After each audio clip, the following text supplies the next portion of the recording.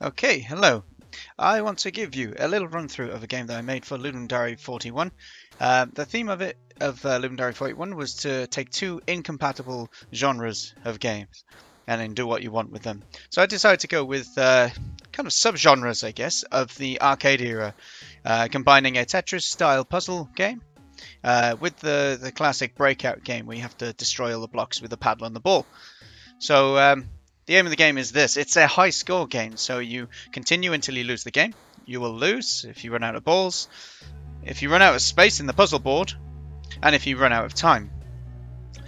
So if you focus only on the puzzle board, you're going to end up running out of balls because you'll make mistakes and you won't keep the ball up with the paddle.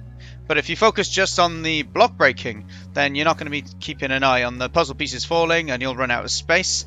And also you won't be making lines with the puzzle pieces and earning yourself more time. Controls, you use the mouse and the keyboard for this. So the mouse left and right is going to move the paddle from left to right. When you die, to start a ball off, you're going to use your left click, and then A and D will move you left and right with the puzzle pieces. S will move the puzzle piece down. You can speed up the full speed of the puzzle pieces, just like in a game like Tetris.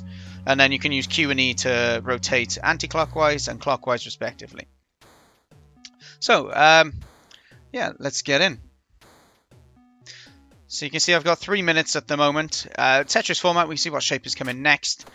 And then breakout format, we have the ball bouncing around and we have our paddle at the bottom. Now what we instantly see is that the ball interferes greatly with the game of Tetris because we no longer have that nice shape that we used to have.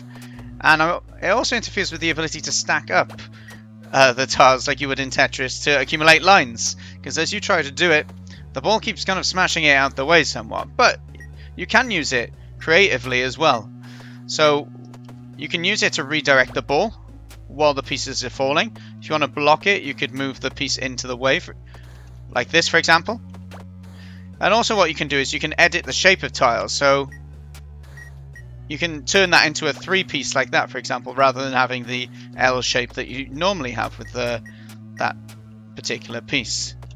But it does mean that concentrating on two things, as you can see, I've made a bit of a mess here. Now, just like in Tetris, gravity doesn't quite apply in Tetris. The way that rows move down is if there's an entire row being cleared. So if I can get rid of this small block down there, you can see everything does shift down.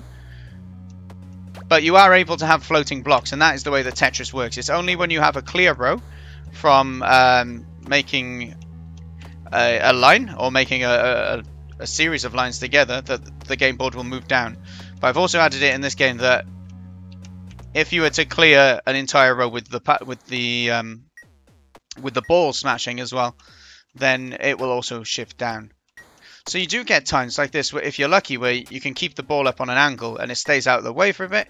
And I don't see that as a bad thing. That's the time you should be focusing on. Right, now I can start building up some lines. Because at the moment, I've used 2 minutes. I've only got 1 minute left now. I need to start thinking about getting some lines to earn myself more time. So the difficulty is it keeps messing up with my lines. So oh my words, it's frustrating, but I'm surprised how well it worked. I spent a lot. I lost the first day of the game jam with a different idea, and then I started this pretty much on the second day, and I started making breakout. Then I made the Tetris, and then I put them over each other and just hoped, please work as well as I hope you will. And I was pleased to see that it does work quite well. So yeah, we've only got 25 seconds left. I'm going to try and make a line. Oh, no. Not if the ball has anything to say about it.